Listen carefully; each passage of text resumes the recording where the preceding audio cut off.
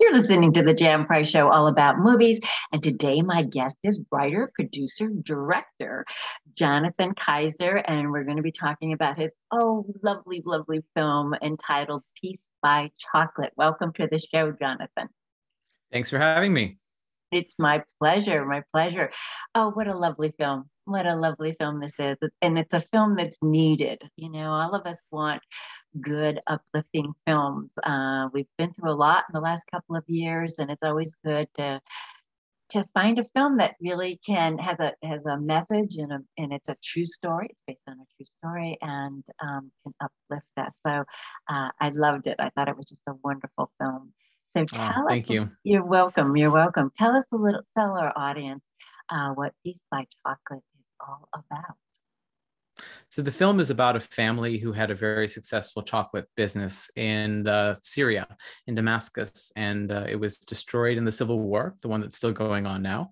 And they became refugees in a small town in Nova Scotia, in Canada. And I'm originally from Nova Scotia, so when I first heard about this story, after I heard about the community coming together to help them rebuild what they had lost in Syria, that was just immediately resonated as home to me, right? That is what the Nova Scotian Canadian spirit is welcoming people, even if they're not from where you are. It could be Damascus, Syria, or it could be Antigonish, Nova Scotia. I think we've got to treat each other like neighbors, right? Yes, exactly, exactly. That's why it's so timely too. The story is a true story. So tell us a little bit about how this story came to you, even though you're from Nova Scotia. How did you find out and discover about this family? So this happened about 5 years ago now. So I've been in LA for a decade, coming out here to go to USC and do the film career as many of us do. And I was just really homesick, and I always continue to look at what's happening in our local news. And we had a change in leadership in Canada. So our prime minister, who was running for election, Trudeau, he had made a campaign promise, and he said, by the end of the year, I'm going to bring 25,000 refugees, actually turned into 50,000 refugees from Syria if I'm elected. And he was elected. That was October. And so you had basically 2 months to bring in all these people. Bureaucracy moves like a snail's pace. Right. So how is that going to happen? And so there was a lot of news coverage at the time. There was a lot of interest to see, well, how is Canada going to do this and be a model for the world, right? Canada and Germany at the time really stepped up to bring people in from Syria during the Civil War, again, which is still going on. So part of the news coverage was tracking different families to arrive. So Tarek and his family, who are the story's based on, they were the first refugees to come to Nova Scotia. And so the local newspaper there, part of our CBC, which is our national news, they did a coverage story once a month for an entire year. And so, I was very curious to see what was going to happen. And, all these elements about, this need and want to become a doctor and the chocolate business. And there were just these great elements of family and community and chocolate, right? That made it a perfect story to dramatize, right? Yes, exactly. So how did you, once you heard about it, how did you approach the Hadid family about telling their story? Well, that's, always the tricky part, right? My background is in documentaries. So immediately the idea of doing a documentary came to mind. I was like, all right, but I really love documentaries, that the ones where you're following as with the audience, what happens in real time, right? So the creator is there as things unfolded, and a lot of stuff had already happened by the time I was able to connect with the family.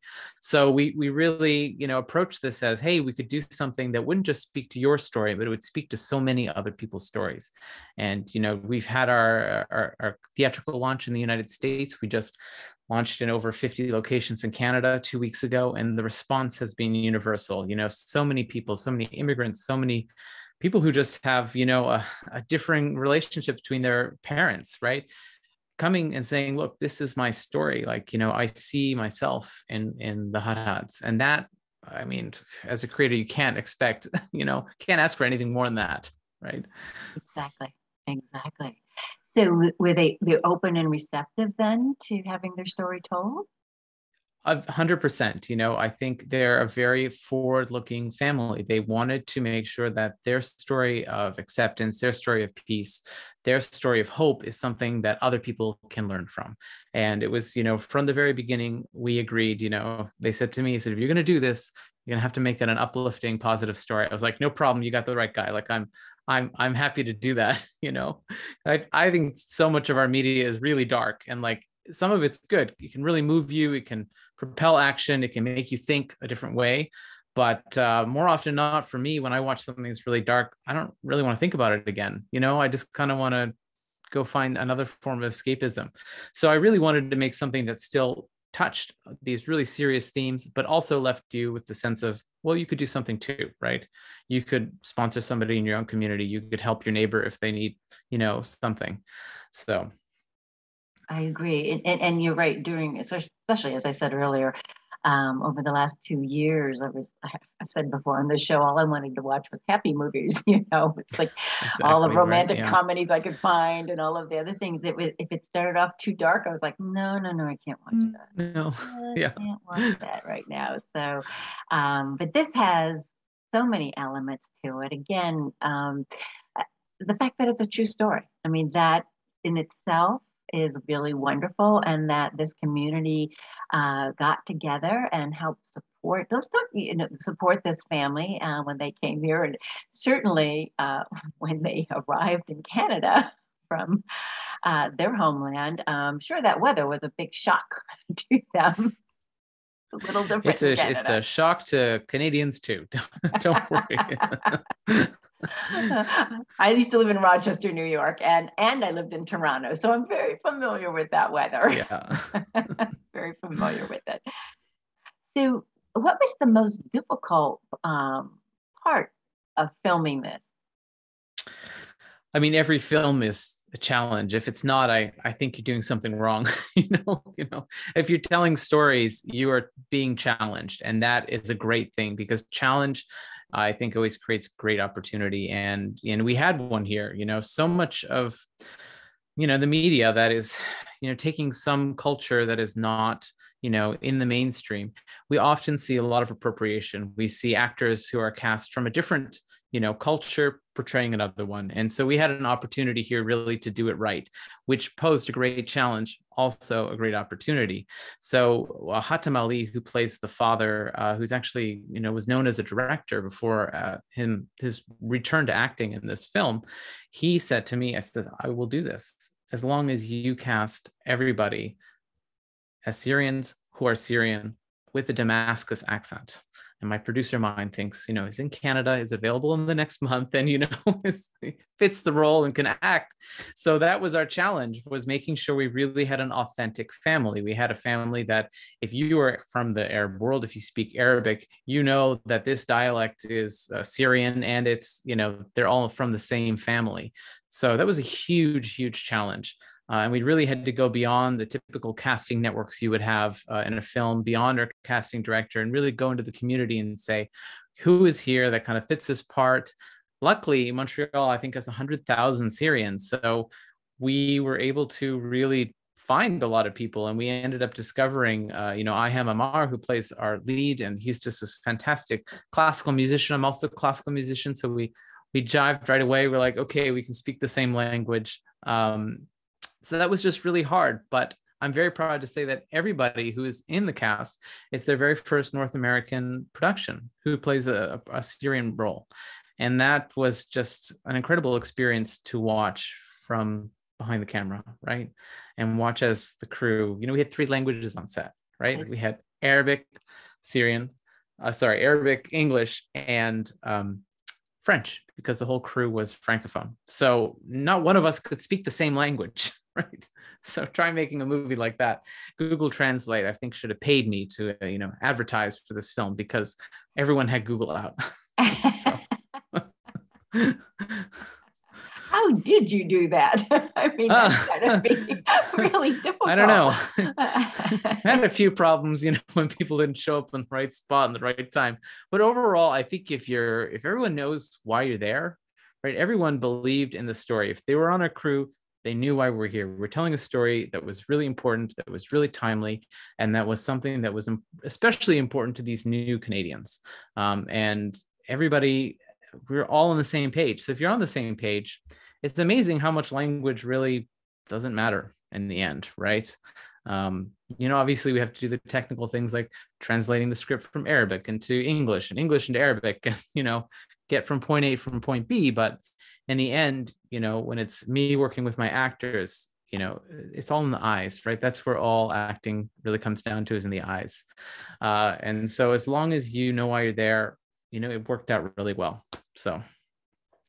And I read that you were, well, you filmed this in January of 2020, right before the pandemic really hit. But you all were in the same house. So talk about that experience, that you filmed this in one house, basically. Yeah, I would say about, 3/4 of our locations were in one area. So we rented this 17-room Victorian mansion right on the Lachine Canal in Quebec, and basically made it to our soundstage. And one thing when you're making movies is you don't want to move locations, right? Every time you move locations, you burn through money, right? Because you've got to move all the trucks and the wardrobe and all that stuff. So we really wanted to find a way, especially in the middle of the winter, not to subject people to going to a million locations. So we found this great house that we were able to repurpose almost as a soundstage, and we built sets in different rooms. And but it also provided a really great cultural experience for everybody to get to know each other, right? We were all sharing meals together. There's no, honey wagons or campers. Everybody was kind of picked a room and had their own spot. And I think that contributed a lot to the vibe that comes on screen, that it's really the cast really worked well together. And that's also how you design a production too. Yeah, well, yeah, certainly it's an interesting way of filming a movie when you're all thrown together in one place, for sure. I'm sure that added to the camaraderie from everyone, It whether they did. spoke Yeah. the same language or not. They learned about each other in that experience, I would expect. Let's tell me a little. Let's talk about Frank, and who he is. And he was so instrumental, but why don't you tell the audience a little bit about who he was, who he is, actually, not who he was. Sure. So the character Frank in the film is he is one of the people who helped sponsor the family. So basically, how it works in Canada is we have a private sponsorship program. So if you raise $25,000 within your community, or if you have an extra $25,000 you want to, support a family with, the government will match that. So he was part of a group that got $25,000 together, and the government matched it, and they sponsored a family. And it's pretty amazing. You don't know who you're going to get, right? You basically just get a name and their ages, and you have to find clothes and a house and support them. But it was actually really his wife who was really involved in this sponsorship opportunity. And he kind of got word that the family, the dad used to be a chocolatier, and just started to like figure out what can I do to like help him find a supply. So they started using ice cube trays, right, as a way to mold chocolate, and that just snowballed. It was like, okay, we need more ice cube trays. Okay, well, we need a tempering wheel. So he just was there and open, and really felt the pain that the family had gone through, and was willing to do whatever he could to kind of help bring a little bit of joy back into Isam, who's the chocolatier's life. And he did that to the max, building them a whole factory in the end, you know what I mean? And he stuck with them. He's still helping with them, but he stuck with them for years. And I think that's one of the great things about private sponsorship when we talk about displacement, which is something that we're going to continue to face for many years to come. It's just a fact of the world. People will move, wars will happen. It's going to continue to be. So if you have private sponsorship, it's really great because you're really invested in making sure that the people you bring into your community succeed. And we saw that across Canada, where it's not just this story, but there's so many other stories where the sponsors really help the newcomers, integrate into their new life, more so than if the government just gives you a check and says, here, go survive, right? And because of their success, I mean, they even ended up, Trudeau even spoke about this family. Tell the audience a little bit about that, because that's kind of exciting in itself. Yeah, so the real story behind the film has got an immense amount of press and coverage, and that started in 2016 when our prime minister, made a UN address and mentioned them as kind of a success story of what happens when you open your country to refugees instead of closing your borders. So that just like sparked so much interest in their chocolate, and the business took off. They expanded to over 1,000 stores across Canada. Now they export across the world. Their chocolate's been to space. Nancy Pelosi was gifted, a basket of them on the House floor. So it's really it's this great symbol of what can happen, right? If you do it right. And just amazing, and the hard work and everything that they did to make this happen too. There in the storyline, there is sort of a antagonist. I guess I'll say. Was that a true character, a real person? The woman who had the competing chocolate shop. I think there's always the person who is not going to agree, right? In every community, and we probably all know somebody like that, right? And I think there's probably a little bit of that person, a little bit of that, that prejudice, that judgment in all of us. We all have that, and even at a very basic level. And I think that's okay. It's okay to be unsure about a culture or somebody you don't know, but it's important to move past that, quickly, and realize that we are all human beings. We are all the same underneath our skin, right? We're all made the same. So, that this person in the story is representative of many people, right? Who have that question, who have that hesitation.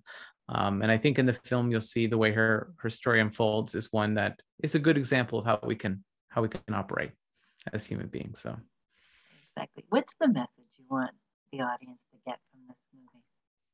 It's a line right from the film. Frank says it. It says, "Neighbors, newcomers, they're all the same to me," and that is what I hope people take away, is that so much of this fear of the other comes from just not knowing, right? Just not knowing. All you have to do is meet somebody who's different than yourselves, and you realize, hey, it's kind of like me. Everyone has a want, a dream. They want to do something. They have a difference with their parents. They have a difference, in their dreams. We all can relate to that, right? So I hope people see the story, they see themselves in it, and they realize, hey, next time I'm in a situation where I can help somebody out, I'm going to do that. Yeah, I had something like that happen the other day when I was on a hiking, with a hiking group, with the Sierra Club, and there was somebody who was sort of complaining and not really a happy camper, and so we sort of put some people off, and so he was in front of me, and we started talking, and he told me his father was dying of cancer, and that he had to move in 2 weeks. So as soon as I heard what was going on for him, then I had empathy for him and understood why he was, you know, not necessarily in step with everyone else at that moment in time. And when I expressed that to other people, they were happy.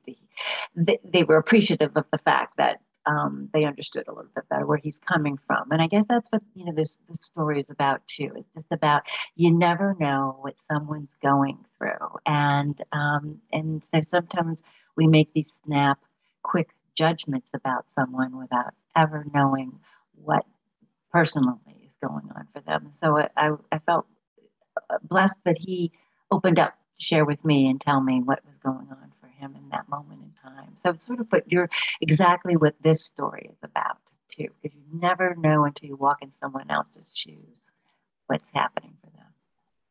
Exactly. And I mean, that's the power of cinema. That's the power of media. That's the power of storytelling, right? Is that we as creators, we can bring people to these different cultures, these different places, these different stories that you'd never have the chance to. And hopefully that's enough for you to, think twice. And for me, I've just had an immensely fulfilling personal experience getting to know Arab culture and Syrian culture, and the most lovely people I've ever met in my life working on this project. And I just wish everybody could see that. That. Yeah. But it comes through. It comes through in this movie. I hope so. Yeah, it does. Yeah. It does, Jonathan. It really it does come through. And Again, as I said earlier, this is a timely film because there's obviously so much going on in the world where we don't want to take in refugees from other countries, and we're trying to keep them out. And this film is inclusive and shows what can happen when we are inclusive and are welcoming and open to meet to other cultures. We can learn so much, as you said, just said. You can learn so much from their cultures that why do we think ours is the only one that's a good one? Exactly. Yeah. Doesn't necessarily always work. Tell us about the actor who plays the father in this, and you dedicated the film to him. So tell our audience about him and why you dedicated the film to him. Sure. So Hatem Ali, who plays one of the leading roles in the film, the chocolatier, the father in the family, he got his career started as an actor, but became a really prolific Arab director. People have described him to me as the Steven Spielberg of the Middle East, and you can see that in his work, which has been amazing that I got to learn about directing in a different language, a different culture from a really great director in the Arab world. And so having him part of the project was just an amazing asset to have another director across from you behind the monitor all the time, that you can just like double check things with. We have a little bit of praying. I have no clue how to pray. This is not my expertise, but of course, it was great to be able to check, okay, is this right? Is this appropriate? And really bringing not just Hatem, but the whole Arab cast into the process and making sure that everything felt authentic. So having him, as the director and an actor was an amazing experience. Unfortunately, a year after we wrapped, he passed very suddenly of a heart attack. He was shooting a big series in the Middle East in Cairo and just died in his hotel room, and was really a terrible loss for Arab cinema, and especially for our whole team. So, we dedicated the film to him because he brought so much joy to the film and joy to our lives. And, it's a lot of people you work with, you have a great time, and, you have a nice interaction with them, and you move on and you go on to your next project.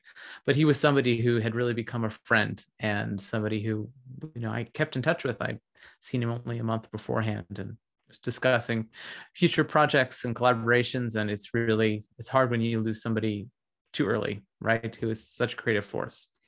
Yeah, he was awfully young, very young, and he looked so familiar to me. I'm wondering what I've seen him in before. He was absolutely wonderful and such a impactful actor in this film. So I'm sure everybody felt his passing on a deep, deep level. But it wouldn't, so at least Americans will get to see him in this film. Yes, exactly. Yeah. And see his work. So for sure. Where can people find Peace by Chocolate? And also, why don't you tell people about the title too?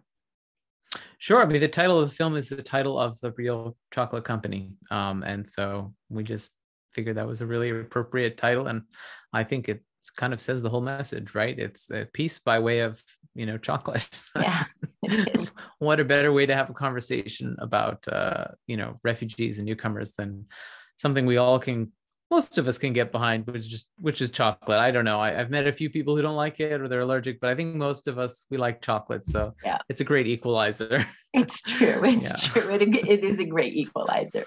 Well, where can people see Peace by Chocolate? And it's PEACE,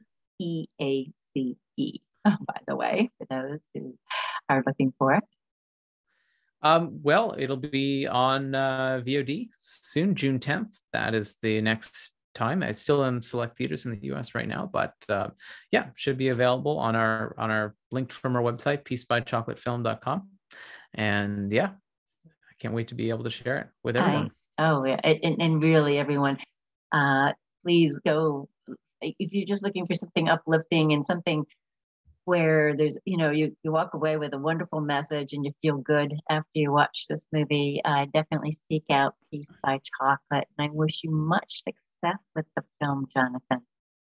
Thank you very much. And thanks for having this lovely conversation. Oh, you're very welcome, Jonathan. My pleasure. My pleasure.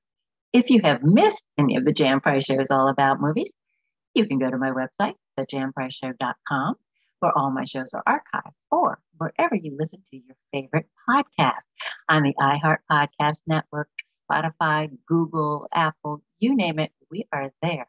Also, go to our YouTube channel and subscribe and like us while you're there, and follow us on Twitter and Instagram at The Jan Price Show.